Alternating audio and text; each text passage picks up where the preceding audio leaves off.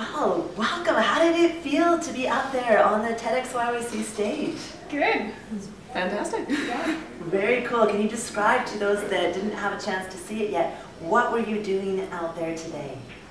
I was doing the aerial silks, and Karen was accompanying me. Fantastic. And had you ever worked together before this moment? Nope. Nope. Wow. Wow.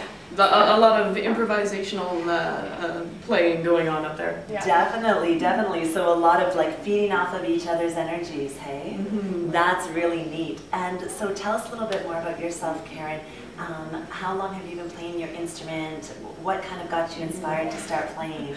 Well, my sister is the reason I probably picked up the violin in the first place, because of sibling rivalry, really. But I'd almost given up on it when I finished all my exams, and then fell in love with busking and live performance, and through that learned a lot of different genres: flamenco, gypsy music, prog rock, all sorts of different genres, and I just fell in love with the instrument all over again, and I'm never going to give it up now. Wow, that's great. And how about for yourself? How did you get involved in doing silks and doing well, so many things. We could go on about all of them. I could list out many different areas. Yeah. Well, I started dancing. I was dancing my whole life, 20 years of training. And then I decided, I lived in Toronto for a while and moved back to Calgary, and I wanted to keep training, but not necessarily in dance, so I picked up circus arts. Wow. And aerial. And what motivated that change to the circus arts? You said you wanted something new. Yeah. What intrigued you about circus arts? It was a good extension from ballet, because I have the grace and the lines, the extensions. It was just the strength I had to build, because it's actually surprisingly hard. I completely believe it. I very much believe it. I have tried to do it once in my lifetime, and I only got about this high off the ground compared to what I saw you do. Wow.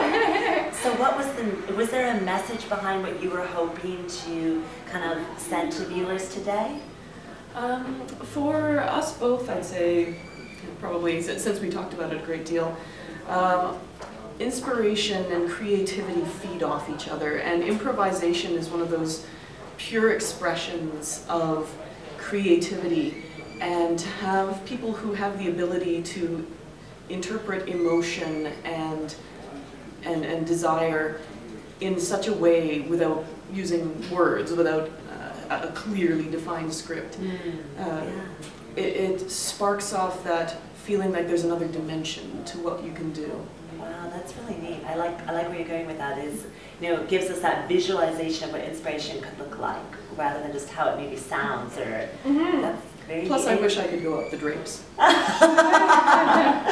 Anything you wanted to add? Well, the same thing.